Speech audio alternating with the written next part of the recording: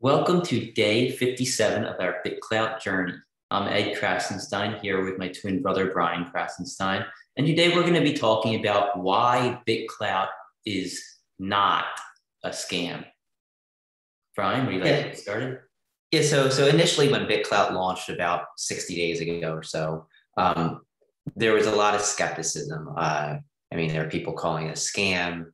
Anything involving crypto, people are going to call a scam just because it's kind of like shady because you don't really know all the details, especially when it first launches. And what I've been saying, I haven't been like pushing people to get involved onto BitClout because I don't want them investing money they can't afford to lose, because you could lose a lot of money. I think it's great to use it as social media, but media platform, but investing money, be careful because we don't know where things are headed yet.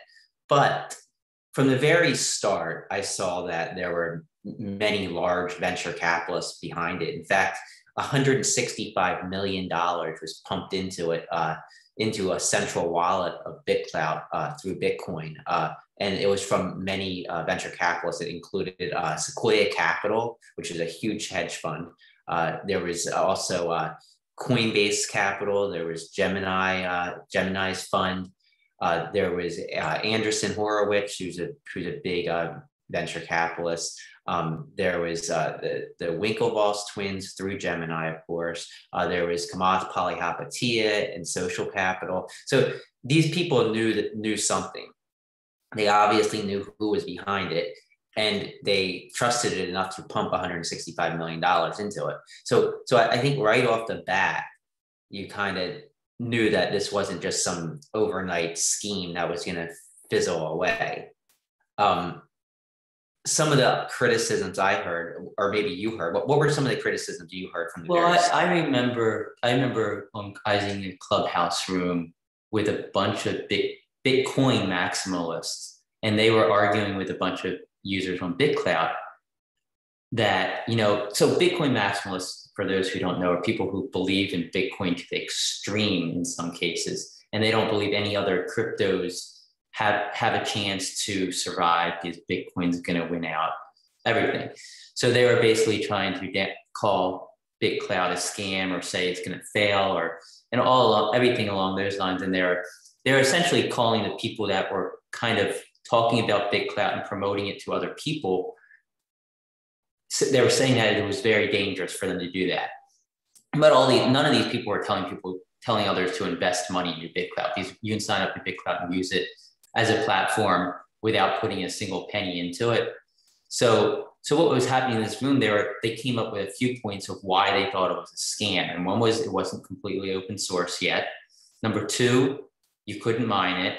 And number three, you couldn't take money off the platform. And in a matter of weeks since then, all three of those boxes have been checked, with the exception of mining, but mining is coming soon, and it's all in the documentation. There's no reason not to expect mining to be coming soon. Yeah, and one other thing I heard was that it wasn't decentralized, and that was the case, but no crypto is decentralized from the very start. Bitcoin wasn't decentralized. It took weeks to months before it was truly semi-decentralized, because at first it was operating on like two computers. So it was you can't have decentralization until you have adoption. And adoption and nodes. So centralized means there's an entity or a group of individuals or an individual who runs something. Whereas decentralization means that no single entity, no small group of individuals are running the platform. And right now it is centralized. BitClout is centralized just because it's the main BitClout node. And there's a few nodes popping up here and there, which are leading to decentralization, but I wouldn't say it's anywhere near being completely decentralized yet. But the door is open for it to become decentralized. Anybody can jump in and create a node. And once we get, hundreds or thousands or tens of thousands of nodes being created, then decentralization will take place. And there's so many big developers working on other nodes and other, I guess you could say, faceplates for BitClout, for the BitClout blockchain. So they're all working on the same central database or blockchain.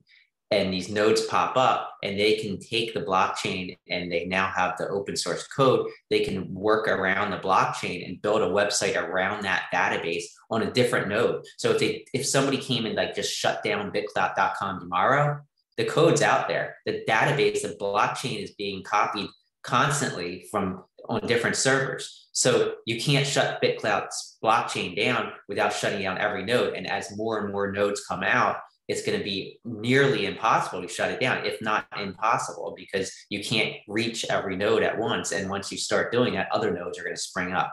So I think the decentralization thing, that's headed out the door. You can't criticize it based on that.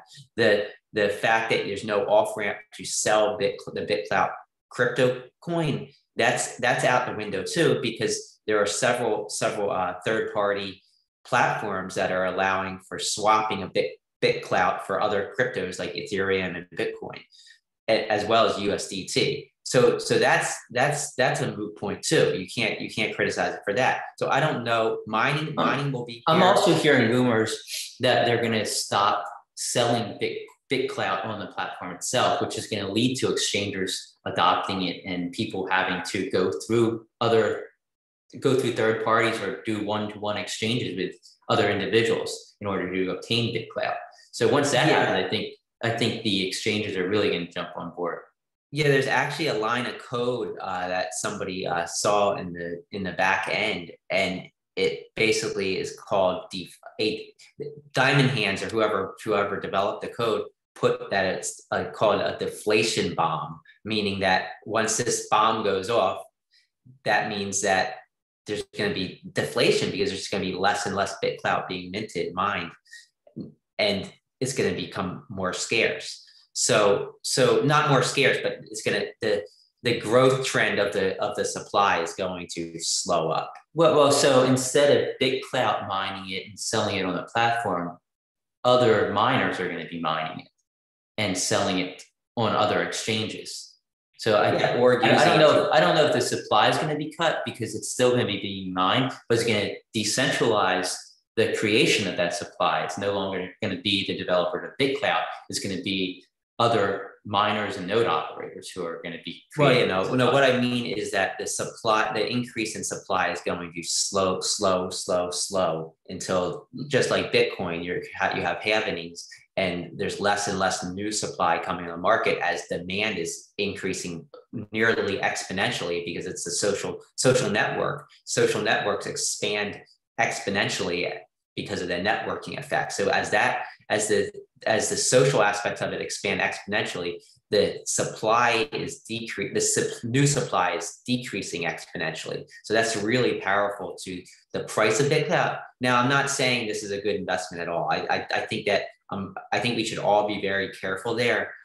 Don't put money in, just like any crypto. Don't put money in that you can't afford to lose. And if you are going to put money in it, put a small amount that you can afford to lose. And if it goes to zero, you're fine. But if it goes up that 100 or 1,000 times, then you make out really well anyway. So just keep that in mind. Like, they don't go around telling people to, buy BitClout. Tell them to come on the platform. Come on the platform for free. Try it out and see what you think. And if you want to buy a little bit with an amount of money that can afford to lose, then go for it. Yeah, so right now you shouldn't be looking at BitClout as an investment, just because everything's so young. It's like when a new cryptocurrency comes out, it's not an investment. It's, like, nobody knows what's going to happen to it as far as dollar value goes. But BitClout, the platform itself, the social media website, the decentralized social media website, you can go all in on without going all in with your piggy bank. Yeah, and it's not a scam. I mean, everything's out there. Everybody knows that the entirety of the code is out there. There's nothing. There's an off ramp. You can sell the currency in the open market. There's no scamming involved. I mean, I guess one could make the argument, hey, these people that bought in really early, they're going to be making bank. But I mean, that's with any cryptocurrency. I mean, look at Satoshi Nakamoto. I mean, in any venture capital.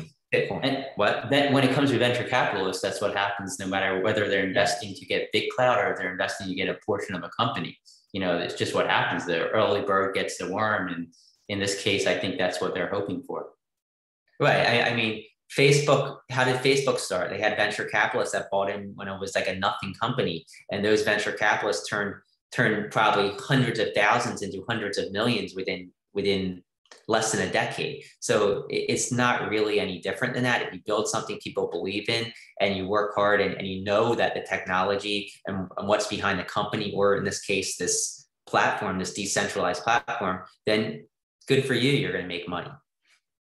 Yeah, so to close off, BitClout is not a scam. I think that's a good place to end today. We will see you tomorrow for day 58 of our BitClout journey. Probably at the beach, because we're going to be on vacation. So it might not be in this format. We might have a phone and we're talking at the beach, because it might just be one of us. We'll see. We'll see how it works out. We're going on vacation with our families. So see you later, guys.